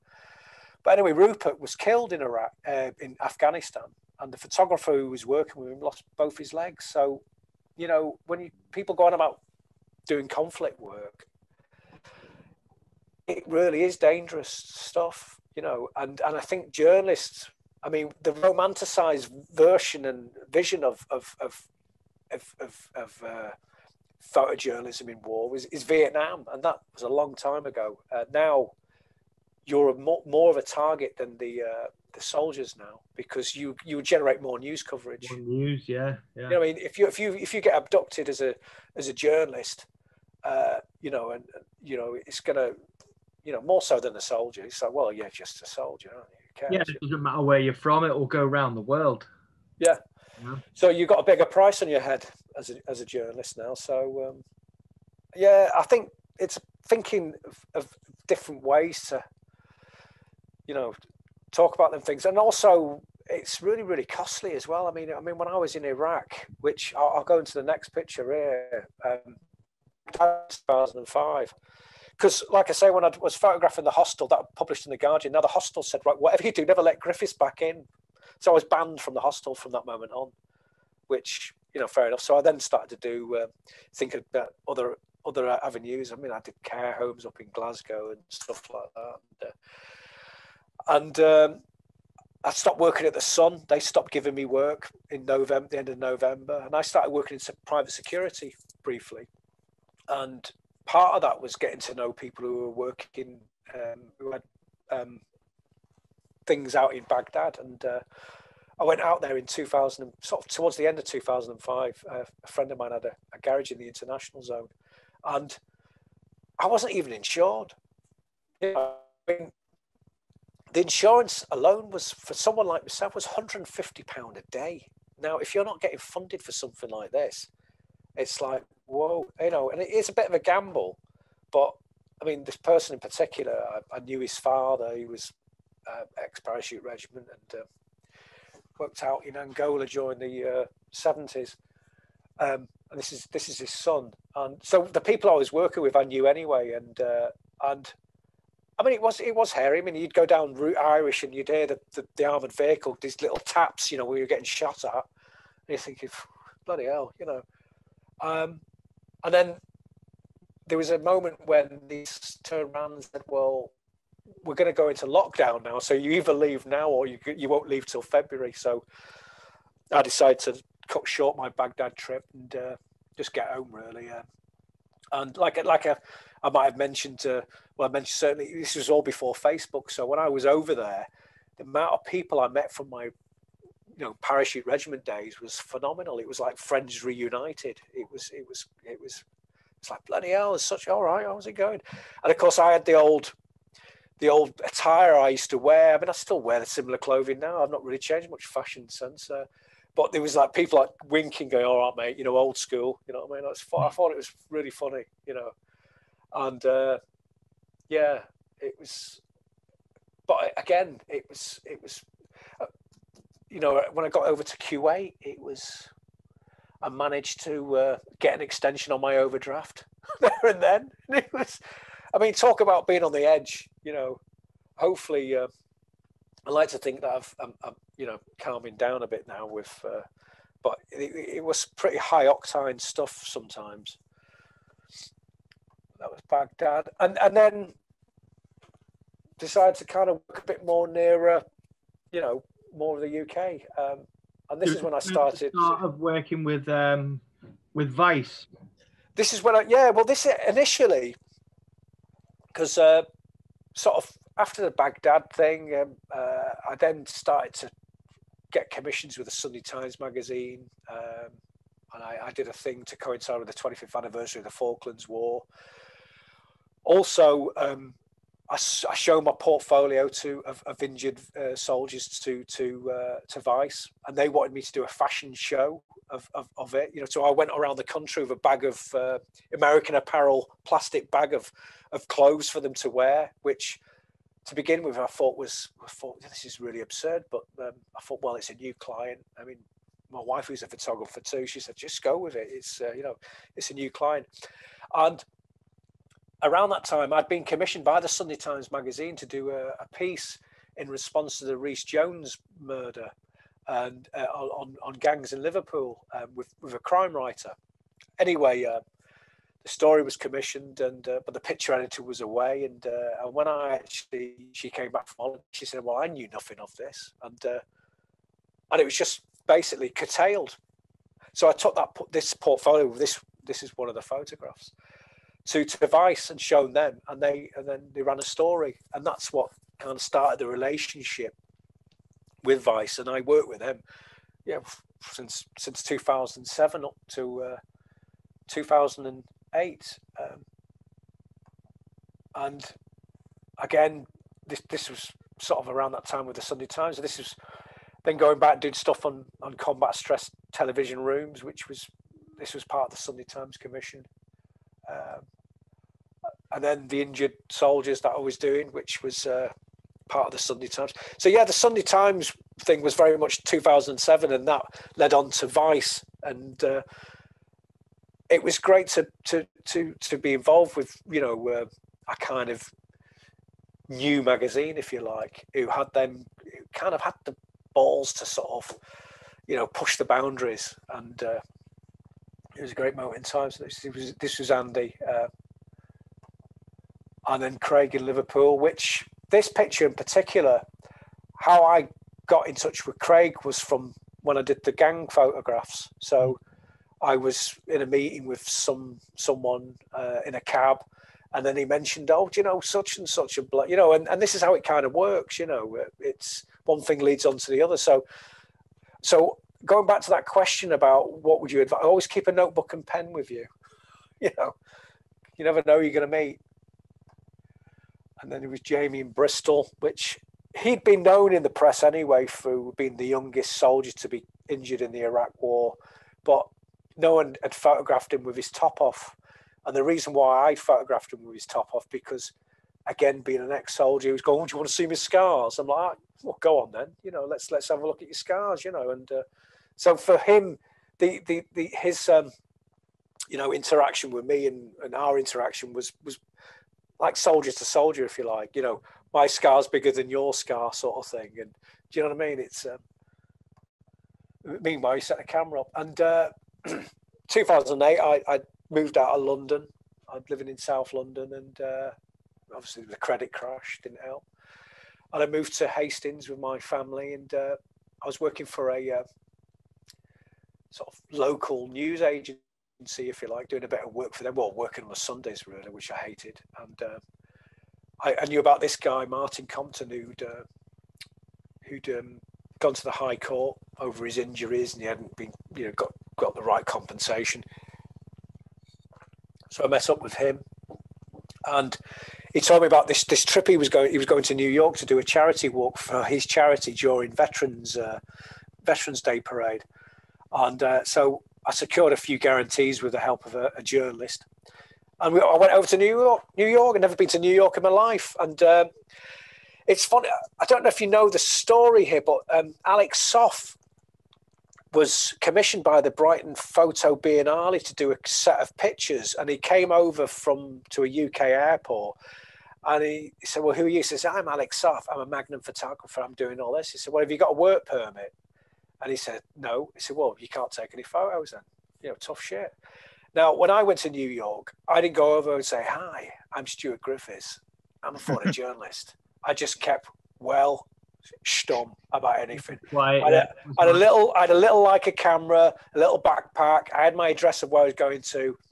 You don't know, you haven't seen me, right? And that's it. I was in, and I ended up in Mayor Bloomberg's office and all sorts of things. It was amazing the access I got because I was with Martin and his entourage, and I just got as much photos done as possible, and this to me is probably the most poignant of photos, and it has been used.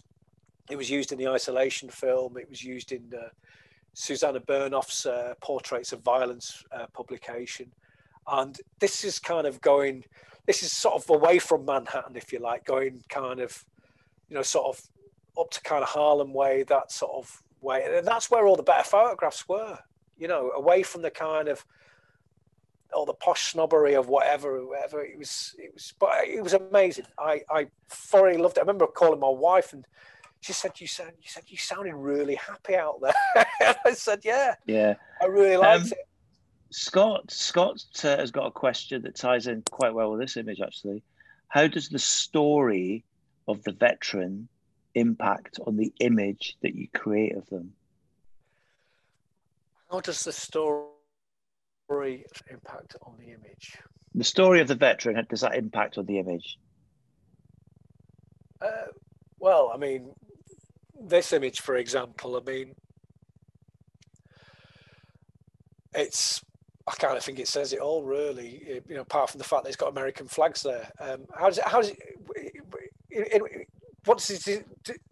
Just to rephrase that question, does he say how is it impacting the veteran himself when these pictures being shown? Individual's story, how does that impact on how you depict them, how you represent them in the picture?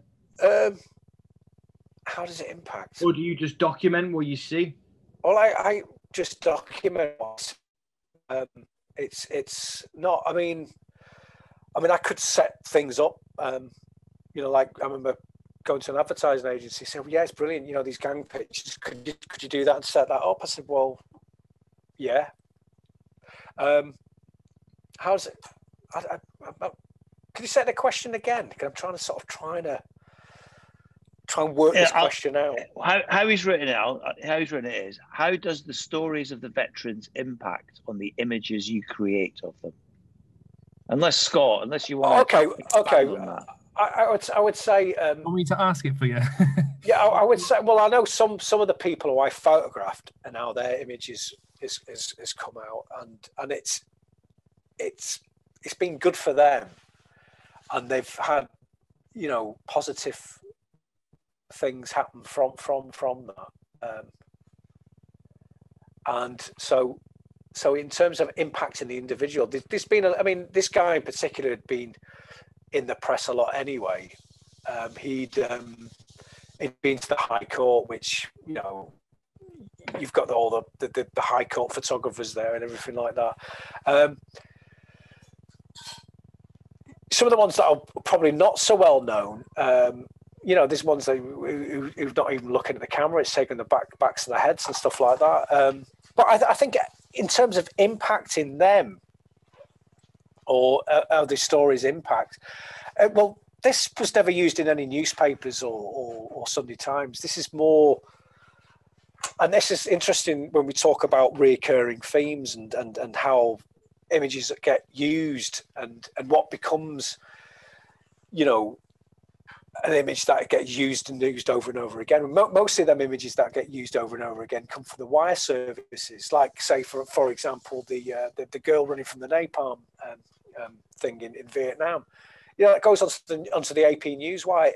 It then becomes part of the subconscious, like Eddie Adams's picture of shooting, you know, a Viet Cong person. It's the usage and usage and usage. And I mean, I'd like, you know, to say that, you know, things could be. I mean, this is why, you know, with some photographers, is getting agency is really important, because again, it's about the usages of that and the vehicle to do it. As a independent photographer on your own, it's not easy to do that, you know, and so it becomes a kind of need to know basis, really, and how, you know, I mean, when I look at books on soldiers' photographs, for example, and they'll go on about no one was critical about the Iraq War. Well, I was on CNN News and all sorts of stuff, you know. It's down to the researcher, really. I think. So yeah, I mean, how that being down to the researcher and how that impacts the veteran. The fact that they were willing to be photographed in the first place means that they're accepting. I've never had any, you know, when they've said, "Oh, I don't like what you've done." Do you know what I mean? It's always been kosher, if you like. Do you know what I mean? For them, they've, you know, I've shown them what was happening. They were part of the process, if you like, you know, and they wouldn't have invited me in otherwise. So you touched on it earlier, and I know it's linked with this image. So how did it your practice sort of move on, and how did it become involved with the making of the isolation film? Well, the isolation film, that obviously Luke Seymour and Joseph Bull, they'd seen my work in various places. In fact, they said that they first saw my work in Photo 8 magazine, which was a photo essay I did on an abandoned housing estate in South Shields, and they had an idea to do something on a photographer. So I met up with them, and again, I took my portfolio of images, and they, you know, saw that, and then again, it was just sort of a slow process to begin with, and then they, it was around the time I moved to Hastings, and I thought, well, just go for it, have a go, and it was revisiting a lot of places I'd already been and photographed and all that, and so we just got on with it, really, and it was soon after I came back from taking this photograph in New York, and it's just a case of like making the most of these situations. Like I say, like the portal opens, the people are interested, and you say, well, okay, let's work, let's see what we can do, and but how that film came about was there was no budget or anything; it was all on a shoestring, and there was just people that obviously they were trying to get themselves known in a way. I mean, it was premiered at the Edinburgh Film Festival, which was great. I mean, I travelled up on a National Express coach, and I had a broken arm, you know, and so before you talk about the documentary, and because I'm just aware of the time as well, Dana's got a really great, poignant comment on that picture. She says, I think seeing the comparison of a soldier in a healthy, thriving community like this photo has an emotional impact because it shows what he sacrificed for that community to exist, and a true image that speaks without the need for words. I think that's a really poignant comment on that. That's very kind. Thank you. Yeah. That's from Dana. Thank you, Dana. Yeah, it's well, yeah, brilliant. That's but yeah, you keep in touch, and he's got an okay life, and many of these ones that have got the visible scars, because it's very visual. It's obviously they've got that to live with, but it was great that they let me come along, basically, and he seems to be doing okay, and nowadays, and many others have they've become kind of poster boys for various military charities and stuff like that. Brilliant. Good luck to him. Do you know what I mean? It's and if I could have contributed to that step into a positive trajectory, fair enough. But that's quite an honour. Let's move on to the next one. So and again, as we might remember, Wootton Bassett was another story, and I was commissioned by GQ magazine to do some pictures for that. And I contributed to a few academic journals as well, because I actually found it was this whole sense of how people didn't support the war in Iraq. It's very, people felt a bit through the way the media had. I've kept drumming things and stuff like that about the false thing of weapons of mass destruction, but they were very supportive of the troops. And this particular picture, which was 2009, was the worst.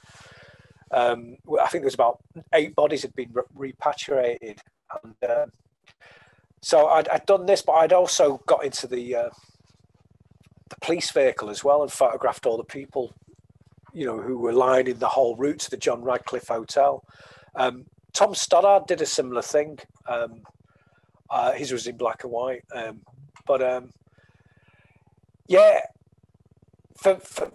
for me, it was just finding all these areas. Like I say, I wasn't, because again, this is GQ, and GQ were going to send me to Afghanistan, funny enough, and I'd met the commissioning editor and all this, but they never sent me in the end, and they sent David Bailey instead. And why not? To send Bailey, because everyone knows who David Bailey is, and and that was that. But it was something, again, I felt quite passionate about, because I'd done burials of our own guys when I was in. I was on funeral parties and stuff. I've done the gun salute and all that. So it was quite personal for me, all this, and just seeing the these coffins come back. And this picture in particular was probably for me the most poignant because of the steamed window. Because when these bodies came back in the coffin, they were literally how they were found. If there were bits of what here and there, they were just put in the coffin, and then they were obviously taken to a post-mortem at John Radcliffe. So for me, the steam in the hearse reflected, the fact that in that coffin was just body parts. Wow. And then, like the Closer exhibition happened in 2010, which was brilliant. At the time, Photo Works, a publishing company and a magazine in Brighton,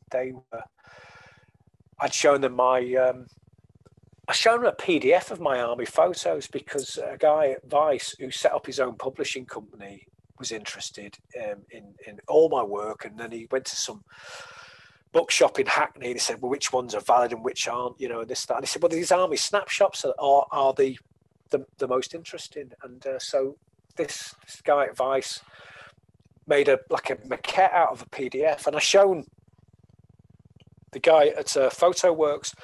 And as soon as he saw this PDF, he says, right, well, we're going to do something. We're going to do something. This is going to be ours. And I said, brilliant, but can we get this guy to design it? No, it's all going to be done in-house. We're all going to do it ourselves. And anyway, so I didn't hear anything for a few months. And I entered the Brighton Photo Fringe Open, the 2010 one. I thought, why not? At the time, there was a lot of these things, and I don't know if you had to pay, but I was quite reluctant to enter everything. But I thought, well, I'll give it a go because I'd already met Val Williams, so I knew her. I didn't know Martin Parr. I knew through email because I did a sort of email, and he's always good at emailing me back. I think it was on the way to the Isolation premiere at Edinburgh Film Festival because I saw him on some. Who's the guy who does the organ? Is it John something? He's like some Yorkshire guy. Yeah, I said, I saw you on that. And I remember watching that when I used to come home from leave in the army and taking great comfort. You know, I'd obviously had a few beers at the local. I think, oh, it's really good, this. And I sort of mentioned that, and he goes, oh, thank you, Stuart. You know, sort of can't wait. But anyway, so I entered the Brighton Photo Fringe, and this was the kind of picture that was used on the postcard. And it was invite, wasn't it? I didn't think it was on the invite, yeah. And there were a lot of people in Brighton because obviously I lived in Brighton, and a lot of people in Brighton knew me, but no one knew me as Stuart Griffiths. Everyone knew me as Griff from my army. So when they go, who's this bloody Stuart Griffiths? Because when I turned, oh bloody hell, it's bloody Griff. Well, you know, that's how close it kind of come. You know what I mean? It's Brighton, although it's got city status, it's still a seaside village. But these are pictures from the exhibition, and on the picture on the left, Northern Ireland Archive, we had a lot of space to kind of fill. It was a big exhibition, wasn't it, with a lot of different. Oh yeah, I mean, it was. I mean, a lot of it was because it was just so huge. So it was like, oh, you've won the Brighton Photo Fringe, brilliant, excellent, fantastic, yeah. And this is where you're going to be exhibited. You've got to fill the whole space. You're like, and yeah, it was like an empty department store, wasn't it? Yeah, one part of you thinks brilliant, but next minute you think, God, this is a big space. No, it wasn't a department store. That was the old co-op building. That was the other bit, but the other bit was the Phoenix Gallery. Phoenix, which was down the road, wasn't it? Yeah, and I had to fill the whole thing. So we had this adjoining room, and I'd shown Val all these. A friend of mine had all these letters he kept. He said, "Oh, I've got all these letters I kept. Do you want me to send them over to you?" Anyway, he sent them over, and I'd shown these blueies and stuff, and she said, "Oh, well, we'll get some photocopies done, and we'll create a little archive called the Northern Ireland Archive, a little section." And that's what that came about. So that was the original title for the PhotoWorks book, was the Northern Ireland Archive. And then obviously to the right was the big frame pictures of the injured veterans, and it's some close-ups of single images from that. This was from when I was at New Belvedere House, the homeless veterans hostel in East London, back in 2003. These used the letters, so these are the letters I was writing back home, and more portraits. I mean, the picture on the left is this was part of the Vice fashion shoot I did, and it was great because I had a hideout of a Mamiya RZ with a close-up lens, So I was using some good kit, which wasn't, which I wouldn't have been able to afford otherwise, and again, just making use of these moments. And this house here was an old. It was called, I think it was Ty Gwyn. It was an old veterans recovery place up in Llandudno, which is now abandoned. The picture on the right, that was a hostel, a veterans hostel in Richmond in Yorkshire. So I certainly, got about a bit in my car, during, I'd say, up to 2003, 2008, a good 5 years of in between press assignments and doing my regular Saturday shift, I'd go out, say even maybe twice a month, to just go and photograph and interview an injured veteran, or go and investigate some place. But the Ty Gwyn thing on the left, that was part of the Sunday Times Magazine commission, which again was about 3 months of working non-stop on that. Got another question here from Sophie. Yeah. Have you always stuck with documentary photographs? Have you ever considered any other areas of photography? Well, like fashion photography. I think I have tried, but it just didn't kind of work. I did try to get into commercial photography and advertising, but I think I don't know. No one ever says anything, but I think my work was probably too gritty or too real, or I think a lot of it again is agency, and if you've got agency or an agent to kind of keep pumping you out and do all that legwork, it's quite difficult to do it on your own. And I mean, I live, like I say, in Hastings, and there's not much photography work here. And I've been doing a PhD for the last 5 years, looking at other people's personal photographs. Rather than this whole, I mean, I remember back in my days in university in the 90s, was this thing of being a professional photographer. I'm not that bothered about that, to be honest. I think photography will always be there. It's always something. And I've, after doing a PhD, I found it difficult to kind of, move beyond just taking a picture on an iPhone, if you like. But I slowly, it's like fashion. It kind of repeats itself. And if you've got something that's important to you, and you've kind of lost a bit of faith in it, it does come back eventually. And so I'm at that kind of point where, I'm going out with my family at the moment and going to places which, we did this thing. I'm like part of I work for a veterans charity in Hastings, and I do a lot of photography within that, and it's like looking at happy places, things that, because when you go through therapy, and you have to relive traumatic events, which I've certainly had my fair few. To get you back from that, you've got to think of a happy place and then start so a lot of my pictures now is using that kind of methodology maybe become a landscape photographer, I don't know, it's when you get known for something, and then for me, I was just wanting to be a professional photographer, quite simply. But I think my baggage as a military veteran is I remember watching a documentary about Falklands War veterans, and he actually said, if I'd have become an astronaut, I would have been known as Falkland veteran has gone to space. Do you know what I mean? That's a good point where you've left with it. I mean, I'm conscious of time. We are going to have to wrap up really, really soon, Stuart. I'm doing a bit of Ken Dodd here, aren't I? Like how you're talking about, you're always about the photography and how it's kind of spilling out onto, you're doing your PhD at the moment, or you're kind of almost finished that. Yeah. About how your work kind of spilled over to the books. Oh yeah.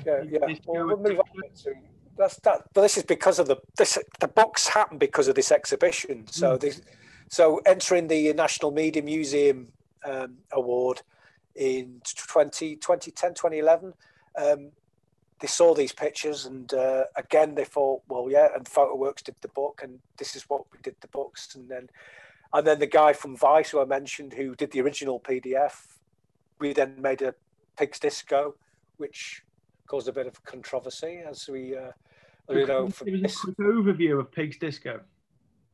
Well, Pigs Disco, if you like, let's go back to that. I sort of had a lot of stuff I wanted to write about. I mean, because the myth of the airborne warrior is got a lot of black lines on my narrative. And I remember giving Ralph Steadman a copy of it, and he said, "Why is all these black lines on it for?" I said, "Well, I don't know, Ralph, but I guess and he was told this is the way." I mean, none of my letters were ever censored. because, you know, I mean, I wasn't a brigadier or anything. So I think it was great to have that. But I think out of the frustrations of the limitations of the myth of the airborne warrior came Pig's Disco, which was a little bit more, you know, I was a bit more in control, and, you know, I wanted to get the narrative, and I guess it was, you know, like a kind of Roman and Clef kind of thing where, you know, obviously names had changed and stuff like that, and they were using the overview of what it, like the basis of the book for. So the basis of the book really is it's like that crossover of the military and rave culture, and how them two worlds collide, and I was obviously caught right in the middle of all that.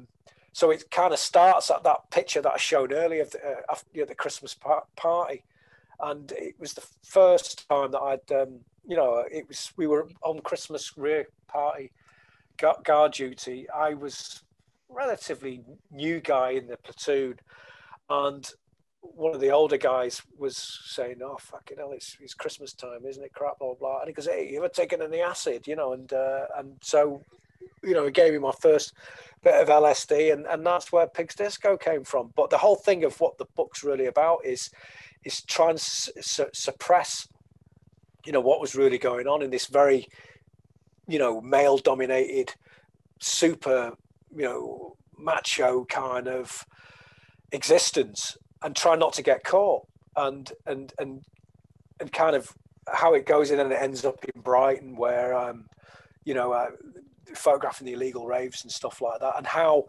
certain members of that little small entourage became, you know, further and further into drug addiction and stuff like that. So it's based upon real life events, and I wouldn't say, I mean, how it kind of ends with this thing of, like, you know, all I need is a warm can super, you know, a can of Tennant Super, and you know, and a bloody syringe hanging out on my bloody arm, and you know, my image would be complete, you know, and, you know, here watching the sea, you know, I'm just another piece of driftwood. So really it was about that kind of longing to kind of get away from where I was, and try and sort of get back to the reality of trying to be a photographer, basically. And but also the thing of addictive personalities, and about you know, led by the treachery of others, you know, and all them kind of things. But yeah, I just wanted to kind of, you know, there are a lot of military books, and I've certainly read a lot sort of during this PhD. You know, there's nothing that really kind of referenced that kind of moment in time of the early 90s, where, you know, because a lot of them would come home to Manchester with me, and we'd all go to the Hacienda and stuff, and it was that moment in time I wanted to kind of document within this book.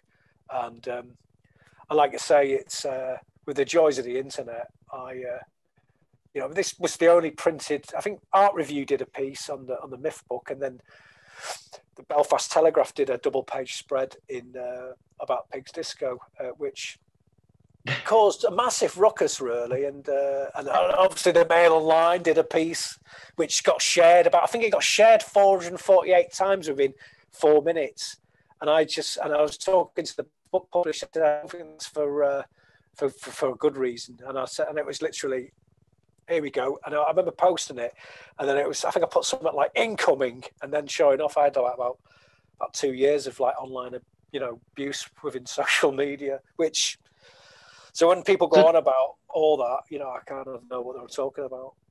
So did you go to the Hacienda then? Oh yeah, back in the day, the Hacienda, yeah, I used to get there quite a lot. Yeah, it was great. Yeah, it was good times. So our paths have crossed in the past. So we were unaware of our paths have crossed. So before it got heavy, you know, it's sort of, I think the security changed in it, and Dana wants to know if you've got a Facebook page or Instagram or some social media to follow. Yeah, I think I've got it right at the end of this presentation. All right, so I know we're wrapping up, because it's just going through Vice stuff. Sudan 2011, War All the Time, back in Belfast, in Siberia, Veterans of Peace travel, journey to Northern Ireland in Londonderry, and there's my PhD, which I did. And back to Derry again, scenes of trauma, and Normandy, which black and white with the old Leica, where I went with, again, our 75th anniversary, I went with a veteran group, which I'd never have done as a press photographer, because, or maybe I might have, I don't know. But anyway, that's the sort of 2019. Yeah, because not much fun 2020, funny enough. And there's my Instagram address for all you Instas out there. Yeah. So Stuart.Griffiths.photo. Yeah, I've got Facebook page as well, and Twitter. Twitter's Planet Griff. Yeah. I'm sure people can find you a bit of a in the search bar. Tasha, I think this is a good question to wind up with. Tasha asks, out of all the things you've experienced, what were the most positive memories you took from them? And is there anything you've learned that you now apply to how you live or to your creative process? Good question. Good question. That's a good one. In terms of what I think overall, I think the fact of just taking photographs is because I grew up as a kid, and there's there's one tiny picture of me as a baby where my mum had cut out because it was with my real father, and that's kind of it as me as a kid. Stepfather was a keen amateur, and so there was more. So I think the fact of taking photographs and preserving them is the first part of the question. And what was the second bit? So, what have you learned that you apply to your life and your creative process? What have I learned from? That proves that you're paying attention to what I keep saying, Tasha. I'm quite impressed with that. Yeah. But yeah, what have you learned that you apply to your creative process? I think it's to be diplomatic, and to be very open, and whatever it is you're photographing, have a lot of empathy for, and I think that's why I've always returned back to the veteran narrative, because it's part of what I did. I mean, I always reflect back to that moment of, and I think it's because I joined at 16 and got out when I was 21. These are really important years in my life, informative years. And so, but at the same time, I am aware that there's some, unsavory voices out there. It's, but I think even when you're dealing with them, is always be polite and always be diplomatic. And in terms of life learning from everything is, I think the whole journey of and being able to sort of talk about it here is confirmation of that. So thank you. Brilliant. Yeah. Great place to leave it there, Stuart. Yeah, great advice. Thank you so much for talking to the students, and thanks for some great questions as we close this Creative Futures session. Thank you very much, Stuart. Brilliant. Thank you very much, and keep taking your photos.